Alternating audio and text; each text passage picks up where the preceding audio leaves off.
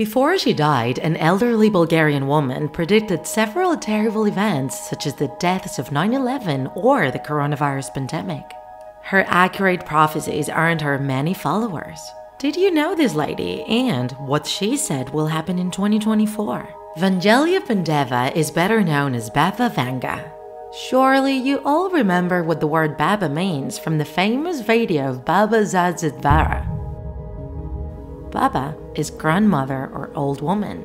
And since her name is Vangelia, she was nicknamed Old Lady Vanga, although she is also known as the Nostradamus of the Balkans. Several sources stated that she predicted the disintegration of the Soviet Union, the Chernobyl disaster, the date of Joseph Stalin's death, the September 11 attacks, or that the 44th President of the United States would be black, among other events. It is said that in 1976, the Yugoslavian actress and singer Silvana Armanulik was on tour in Bulgaria and decided to meet the psychic. Vanga just sat in front of a window with her back to Silvana, but she didn't speak. After a while, the lady finally said, "You don't have to pay. I don't want to talk to you, not now. Go and come back in 3 months." When Silvana turned around and walked towards the door, Vanga said, "Wait. In fact, you won't be able to come. Go. If you can come back in 3 months, do so." Silvana took this as confirmation that she would die and left Vanga's house crying. The artist died 2 months later in a car accident with her sister. In 1989, she predicted an attack on the United States, saying, "Horror, horror! The American brothers will fall after being attacked by the steel birds. The wolves will howl in a bush and innocent blood will flow."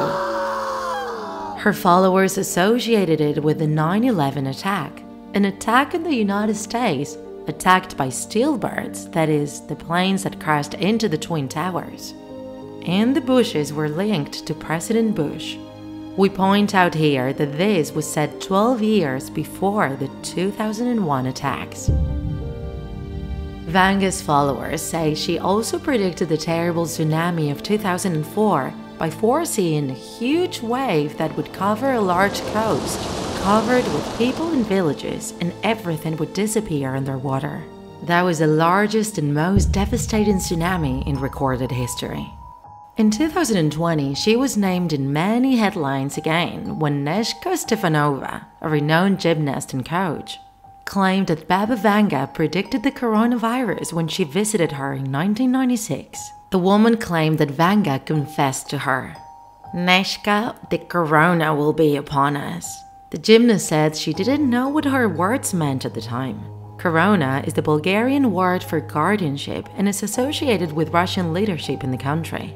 She thought it meant that the country would be under the tutelage of Russia. But in 2020, she quickly associated that corona with COVID-19. It is also said that she predicted the precise date of her own death, dreaming of dying on August 11th and being buried on August 13th. Shortly before that, she had said that a 10-year-old blind girl living in France would inherit her gift, and that people would soon find out who she was. Several researchers studied Vanga's phenomenon to try to find out if she really had some extraordinary ability or if it was just a result of chance and coincidence. One of the first studies was initiated by the Bulgarian government and is depicted in the 1977 film Phenomenon. Some of those studies concluded that around 80% of the old woman's predictions turned out to be accurate. However, they talk about fulfilled predictions, but not so much about those that weren't fulfilled, which indicates a tendency to increase this percentage of precision. Some examples are the unfulfilled predictions in which she said that in 2011, as a result of nuclear weapons, there would be no one alive in the Northern Hemisphere, and that the Muslims would start a war against all Europeans, blaming them for the destruction. And what does the future hold for us? Vanga made predictions for the coming centuries before she died. Regarding 2024, it is said that some of her prophecies are the following. A powerful tsunami will hit Asia this year, affecting several countries in the region. It could be even worse than the one in 2004 that she already predicted. There will be a great economic crisis that will affect several countries. She also predicted an earthquake for this year in the United States, which will cause serious material damage and human loss. She also prophesied the decline of the oil age. We will begin to bet more on clean alternatives. And since not everything was going to be bad news, it is also said that she predicted that there will be a great medical advance that will allow the cure of important diseases, such as some type of cancer or AIDS.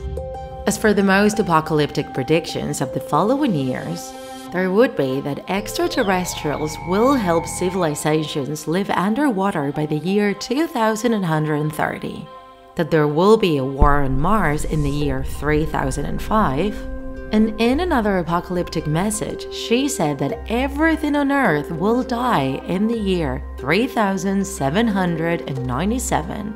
But at this stage, humans should be able to move to a new star system. Whether you believe her predictions or not, it is clear that she was a woman who didn't leave the world indifferent. But how did it all start?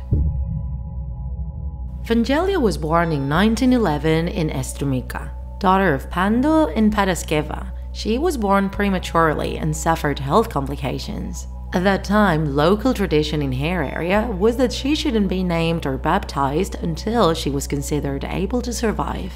And although weak, the baby survived and was named Vangelia. In her childhood, she was a blonde girl with brown eyes. Her mother died when she was 4 years old, and her father was fighting in the Bulgarian army. So the little girl was left in the care of her neighbors and family friends for much of her childhood. She had a normal behavior, without anything out of the ordinary or any peculiarities.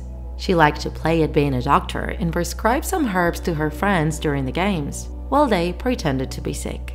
After World War I, Strumica was annexed by Serbia, and her father was arrested for his pro-Bulgarian activity. All their assets were confiscated and the family fell into poverty for many years. Sometime later, the man remarried, thus providing Vangelia with a stepmother.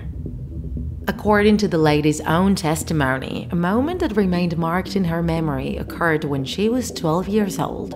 She said a tornado lifted her into the air and threw her into a nearby field. After searching for many hours, they found her lying on the ground, buried between stones and dirt.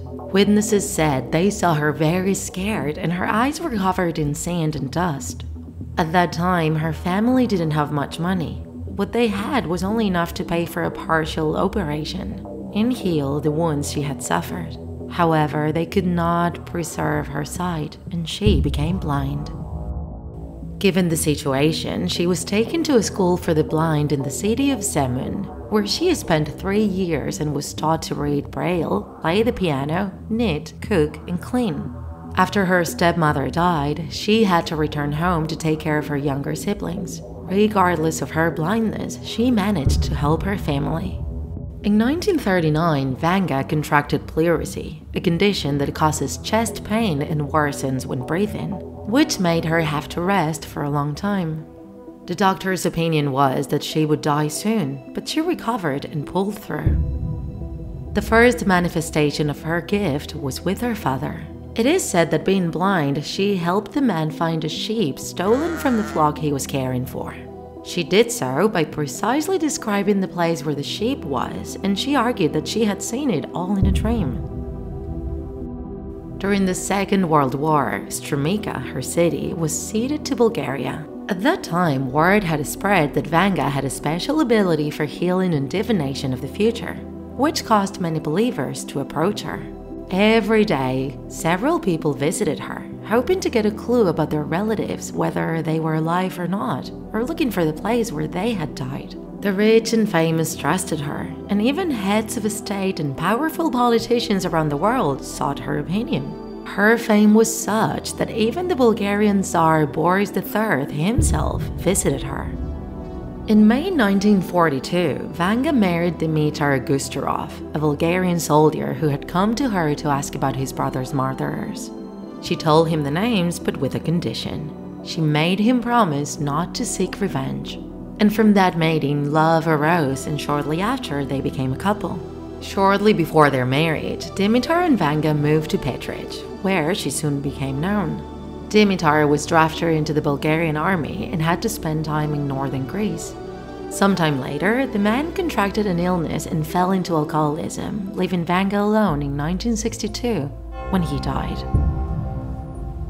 It is not true to say that Vanga was left alone, because she didn't lack visits.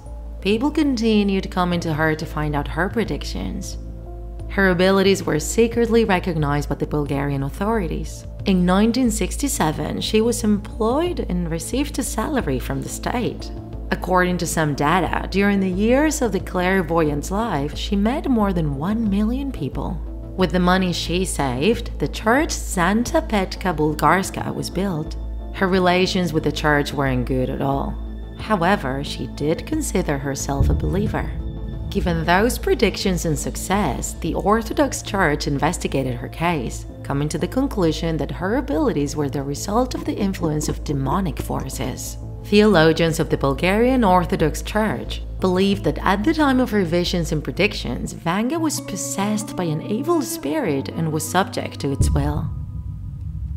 Despite her predictions and her ability to see what others could not, the disease presented in the form of breast cancer, and she died on August 11, 1996, at the age of 85. Fulfilling the last will of her will, her house in Petrich was converted into a museum. Around 3,000 personal objects are kept there. Among them are photographs, clothing, gifts from people she helped, documents, and objects that serve her throughout her life.